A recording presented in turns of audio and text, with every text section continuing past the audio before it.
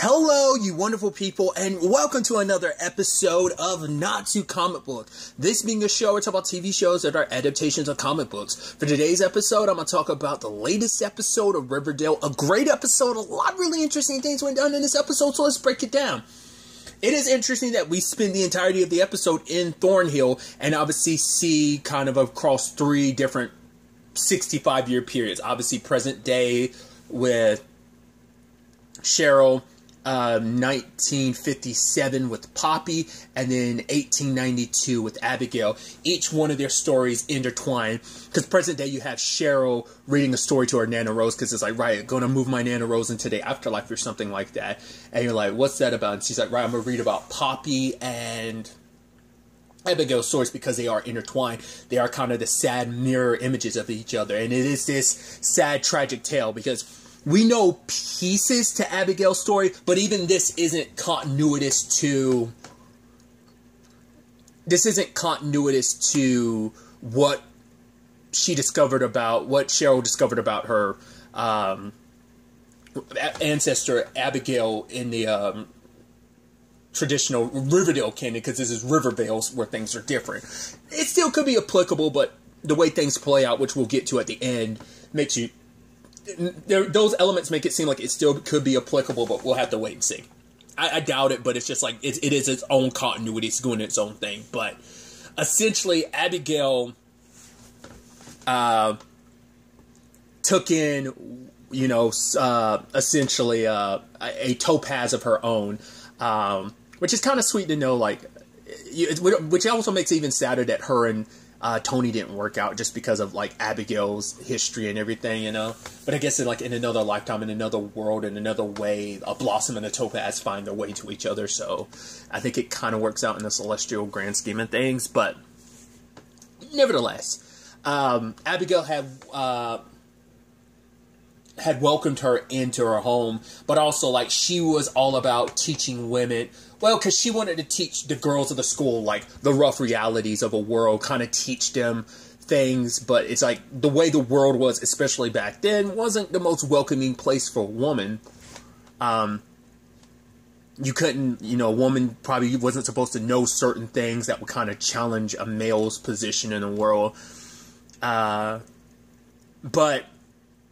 this experience did open up Abigail's eyes to want to say, right, that we need to prepare the women, these girls, like, for the hardships of the world. But it's like, yeah, because eventually they'll be able to push forward into a world that will change their future, their children's future. Like, we need to prepare them for a future and arm them with what they need to find their way through the world, into a world that, hopefully changing the world into something that isn't what it is now, that, a woman doesn't have to necessarily be stifled type of situation.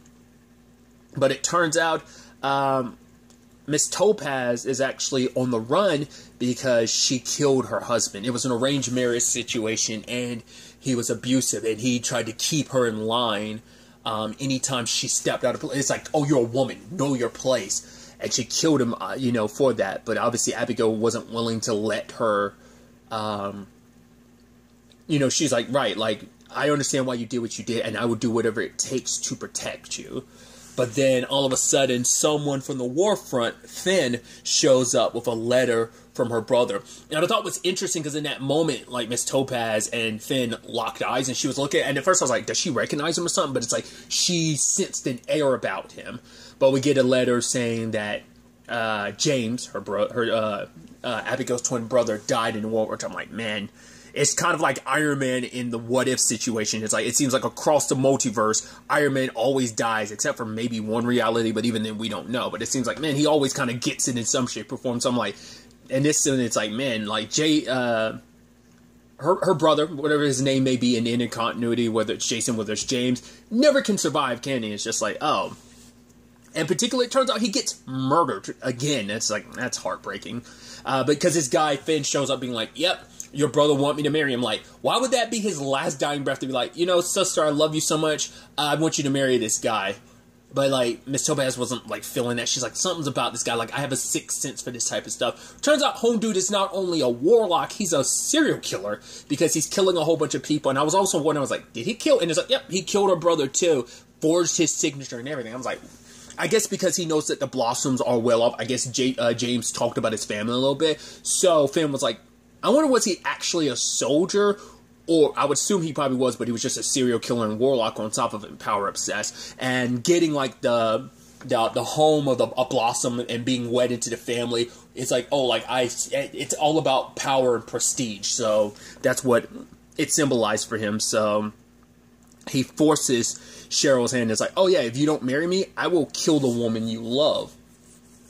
Which the sad result is that despite Cheryl going through with it, and she even references her, because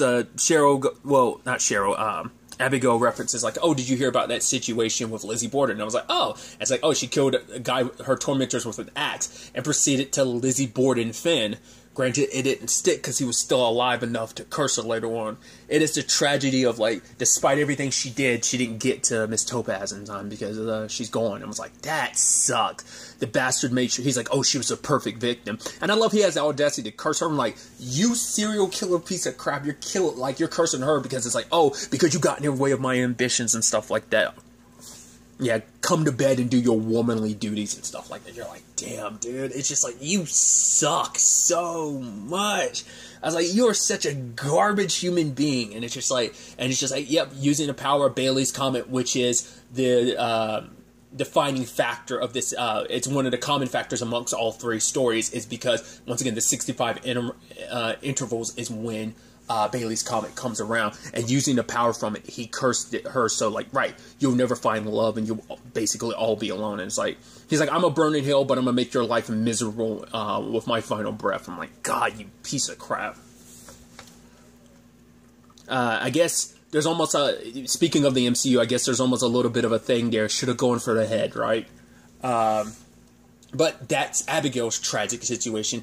Then we get Poppy's situation. Poppy, very much like Abigail. I mean, that's what Thornhill always has represented, is trying to be there for women throughout these turbulent, especially in the turbulent times like that when women didn't have strong rights. So Poppy represented that for these women. Like, anything they needed, she helped them. Like, she gave Bitsy a contraceptive like birth control, that way, because it's like her and her husband weren't in a good relationship, and it was a conversation of, let's have a baby to make things better, was kind of her husband Jack's opinion on things. There's certain aspects of, yeah, this is its own continuity, but I think there are parallels that could be drawn in certain regards, because they ended up having a kid together, and I was like, I don't know what their first child was, whether it was a boy or girl. The second one was a girl, so I was like, is that supposed to be Alice, considering they got Lily playing Bitsy? So I was like, because usually she plays the younger version of, like, the Cooper bloodline. So, like, when there was, like, a teenage version of her mom, of Alice, Lily played that role. So that's why I'm, like, wondering, is it... But Jughead's the dad, so that's why I'm like... Cole is playing Jack, so that's why I'm like, I don't know if that's supposed to be, like, a... Forsyth situation, or is that supposed to be a Cooper situation? Either way, because I was about to say, like, if it ended up being like a Jughead's family situation, it'd be interesting. I think it's a Cooper situation, because it never came up about, because obviously the Coopers and the Blossoms are related, but that never came up in that conversation. So I don't know, because if it is like because FP did say that he had a complicated relationship. I kept saying Forsyth. I should have said Jones. I was going by their first name instead of like the last name. But he had a contentious relationship with his old man, and him Jack being abusive the way he was. That's what made me think, like, oh, that might actually be FP's dad, not unless it's like a thing of like FP and you know, I don't know. Like, I think they keep that vague enough because, like, once again, there's two children. I don't think FP. It's not to my recollection, neither him nor Alice have siblings. Once again, this is his own continuity, so don't get too wrapped up in the details and stuff like that, because it's just like, things are different in this world. Even the Veronica equivalent, she was her husband, who, interestingly enough, is Reggie in this world, the equivalency of Reggie. Like, she wanted to spice things up in the bedroom. Once again, it's just like, Poppy just purely served the purpose of, like, yeah, just giving women whatever they needed. And there's also, because this is the 50s, late 50s, this is teetering on, like, the Red Scare situation. Like, oh, who's a communist? Oh, so-and-so got arrested. But it's like, even Bitsy was like, no, so-and-so, like, red, white, and blue. Like, they were all about this country. Like, they'd never, like, betray it. But it is, like, you know, just like, oh, so-and-so a communist? And they just immediately, like, run with that narrative, even amongst, like, you know, because, like, oh, Tammy also got help. It's like, oh, I want to make my husband sick so I can get the place. And I was like, timeline was like, this would have to be Pop Tate, wouldn't it? I was like, I don't think it's Pop Tate's father, because if it was, like, we know about the soul selling situation because of the last episode, but I'm assuming that's supposed to be Pop. Well, have we ever heard about Pop Tate's wife? I'm assuming that's what it was, but maybe it's just like, right, he's running the business, but I want to show that I can run the business. You know, it's the 50s and everything too, so, you know, she wanted to make him a little sick so she can actually run the business for a while, because much like Tabitha present day had her own ideas, continue to have her own ideas about how to expand Pops. Same thing, kind of applicable in that regard. But also, like, once again, the Alice equivalency, playing that certain aspect of, like, still keeping that Alice element of, like, oh, like, she's the one that's like, oh, like, maybe so-and-so was this and that, and Poppy was very open-minded that she's like, I'm not big into witch hunts, you know, people being persecuted and stuff like that and judged. So she's like, people want to have a certain view behind their own closed doors. I think that's fine as long as, like, you're not harming anyone. It's all fine and dandy. But Poppy was on, yeah, the lady who's, you know, it's, Machinomic, like, playing, like, this version of Alice being like, oh, or equivalency of Alice.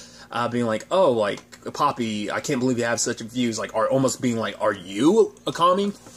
But, things get complicated for Poppy when, her and Bitsy kiss. I was like, yo, I wasn't expecting that. But also, once again, it's a complicated thing, too, because it's like, well, they are cousins. To be fair, there was the, Paulie and Jason thing, and they, you know, so it's like, maybe there's almost supposed to be equivalency and parallel in that regard. But the sad thing is, I guess, well, the thing is, Jack never found out about Bitsy and Poppy, because if he did, it would have been a whole other issue. But it's like, oh, you're trying to give my wife contraceptives so we can't have a baby? Like, yeah, stay out of our relationship. And then they roll up later on with Kurt Keller, and him and the boys in town are like, yo, stay away from our wives. That's why they didn't show up here. Like, if you cause problems, there's going to be a problem. And so Poppy didn't want to back down because, like, obviously Riverdale is our home, and she won't be intimidated by, you know, anyone. Because it's like, you're already running amok, intimidating your wives. I won't be intimidated either. So she shows up at Pop's and sits down.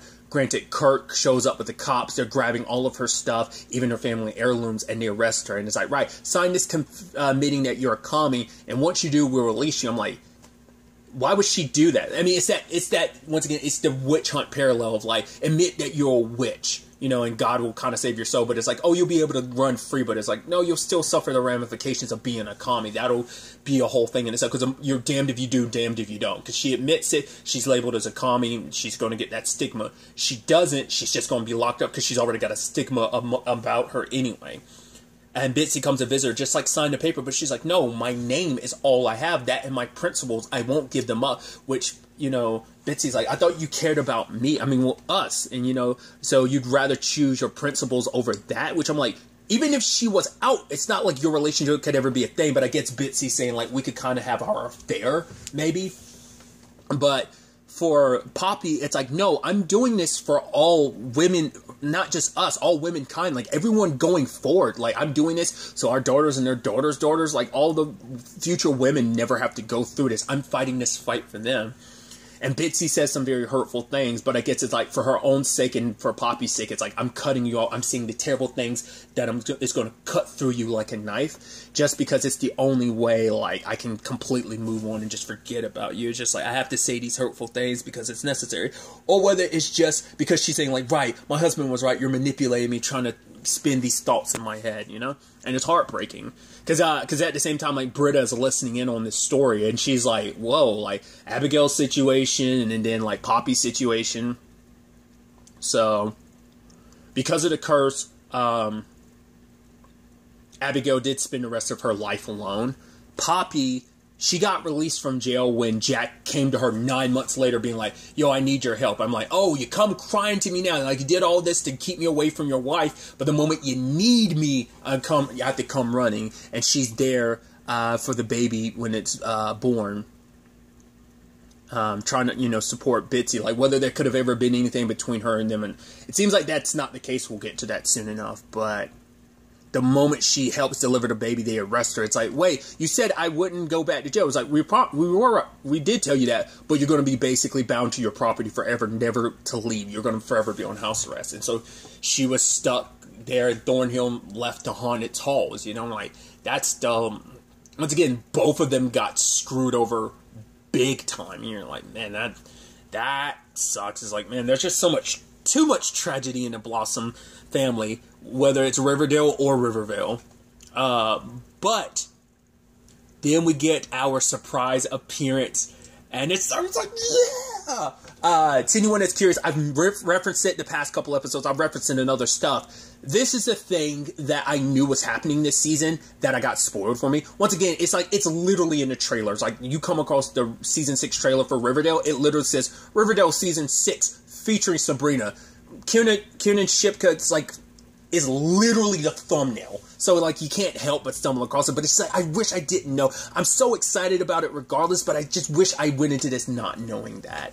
But I was like, oh, she's like, oh, Sabrina, look what the black cat dragged in. Thanks for coming in. She's like, don't be ridiculous. And it's like, oh, her and Cheryl are friends, which I think is funny. Once again, the actress who plays Penelope actually made a cameo appearance in Chilling Adventures of Sabrina because, oh, God. Blackwood's daughter. I'm blanking on her character's name now. She's currently in, she was most recently in You. The actress who was most recently in You, but I'm blanking on her character's name off the top of my head now. Because I remember Agatha and Dorcas, but I can't remember her character's name. Prudence. Oh, my God. I love how I had to connect the dots backwards like that, but Prudence, right. Disguised herself as, used that form in, what was that, part 3 of Chilling Adventures of Sabrina, so that's why I'm like, oh, there's an interesting, even deeper connection there to some extent. But it's like, yeah, referencing Cousin Ambrose and everything, but also, the long blonde hair it looks really neat. I was like, oh, that's pretty dope. But basically, we have a transference thing going on, and I love that you the twist of this episode. And this one, honestly, I'm like, oh, it's a really good twist when it's right, we're here to enact a spell, a transference. I'm gonna take.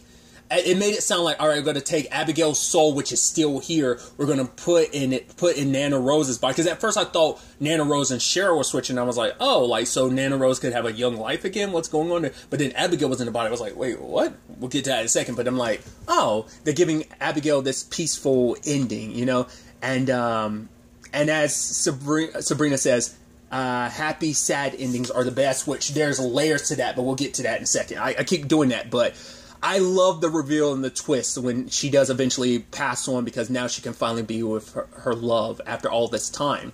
Well, it turns out there was never a Cheryl Blossom.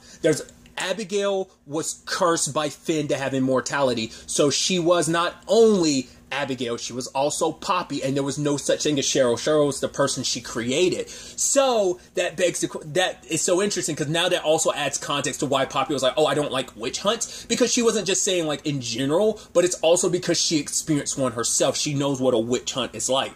That's why I was also implicating, could the thing from Riverdale have happened when she was burned at a stake? She has immortality, so she could have survived it. Once again, it depends on your stance on immortality. Is it just you won't age and die?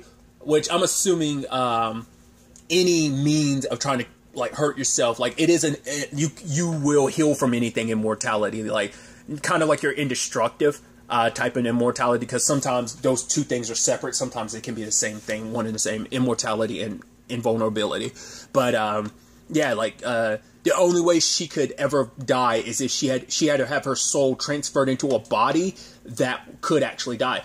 begs the question, though, because it is Nana Rose, maybe in this continuity, she's not actually a Blossom. Maybe she was adopted by Abigail at some point in time. Like, she's probably one of the girls that grew up in this home that maybe, like, one of Poppy's, one of the girls that was from Poppy's time frame, like, maybe it's something of that nature. So, because I was about to say, like, so how did, but it's like, yeah, they're probably not actually related. Just like she brought Britta in, it's probably a similar thing with the Nana Rose thing. So, Nana Rose now gets to live in like Cheryl's body, but it's like Abigail's, and I was like, that's interesting. But there's even that last line from because there is no, like, the whole point was like, there is no death, and because even Sabrina was like, yeah, because even I died, and look, and I'm here, and I'm like, okay, I see what you're doing here. But even, like, you know, there's no death for a witch, because Miss Topaz was a witch, obviously Abigail was a witch. And we know how their circumstances are. I mean, we even have, like, Hilda and Zelda's, their circumstances, you know, like, being ageless, but also, like, anytime Hilda died, she could come back because of the graveyard. But there's no such thing as death for a witch, only transformation. I'm like, dude, you're being so coy while also being blunt about it, but I'm loving the coyness of it and what it represents. But it is this happy, sad ending of, like, you know, because even Joker had said, it's like, oh, the 20-something-year-old Sabrina said it herself. Happy, sad endings are the best, because Abigail and her love are reunited at the end. But the thing that really got me giddy about this, and what I keep jumping around about, is the person who, like, Sabrina, Chilling Adventures of Sabrina got canceled, so they didn't get the ending they wanted. It was a ending, but once again, I thought the creator had said, like, he might have, like, gone about, like, maybe continuing in the form of a comic book, but this is kind of like that. What's the example I'd make? I guess, like, the DC stuff, like the Arrowverse stuff. Like, even though when a show is over, because it is that same universe, you can pull in certain continuities and be like, oh, this is what's happened, even though the show isn't around anymore. Like, obviously, last week we got Jefferson Pierce back after the events of all of Black Lightning type of situation. But another example would be, like, in the DC realm, it's like Batman Beyond. Batman Beyond was canceled, but you do get a conclusion to that story in the form of the Justice League Unlimited cartoon, which I don't remember that well, so I can't really remember how that all played out. But it's essentially in that. I think the same thing applies to Static Shock in that regard. It might just be Batman Beyond, but that's what they're doing. They're giving not necessarily an ending, but letting you know that there is some, like, happy, sad endings, because Sabrina had a happy, sad ending in certain regards. It's mainly sad, because but her and Nick found their way to each other, so there's happiness in that, but everyone that was still alive, there was sadness. But she just, like, said it herself, like, right, I died, she eventually came back, because this is her at 20-something, so, like, it's been a couple years since the pseudo-ending of Chilling Adventures of Sabrina, so it gives you an end result while also potentially leaving room open for you to, like, fill in the gaps. Because I'm about to say, like, she has blonde hair. I pointed that out instead of, like, her platinum hair, so I think that speaks volumes. But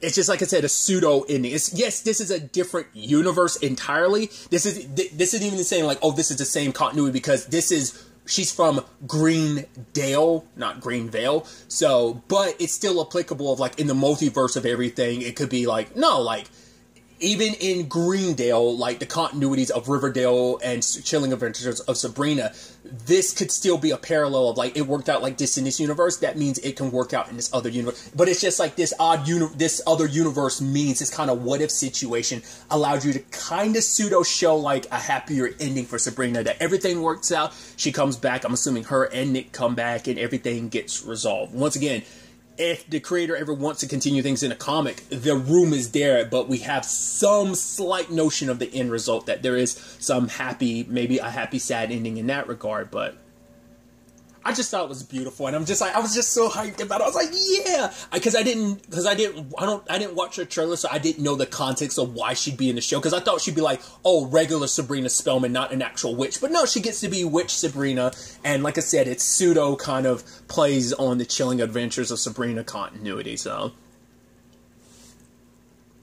all around, I thought it was kind of a beautiful result. But now it's like, yeah, Nana Rose in Cheryl's body and Sabrina are going to be teaching Britta kind of, like, you know, spells and stuff like that too. So and power of, you know, witchcraft. So it's like, it's a beautiful, I think out of any of these stories, this is like the one with the happiest ending, because everything else had like complications, you know, like nothing had like, none of the other stories had a happy ending except for this one. So I think it's beautiful that this one has a happy ending, and especially I think they probably roll it like that too, it needing to have a happy ending because of the Sabrina element to it, because you're like, right, we want things to be happy, especially if we're including Sabrina in all of this. So like, you know, and I think that line of, oh, nothing ever like dies, it just transforms, and it's like, yeah, like that, it leans into it a lot. Like I said, it's being cheeky and coy, and I like it a lot. So I'm excited to see where the next episode takes us. It is the finale for this event. This is a 5-episode event, much like the Armageddon situation in The Flash. So it's going to be interesting to see what this final story is, whether everything fully ties together or not, or, you know, what that story looks like. It's definitely going to be interesting to see what ends up going down. But really, that's all I want to talk about. Till the next time we meet, be happy, be safe, live life to the fullest, and enjoy it. Good day, and goodbye.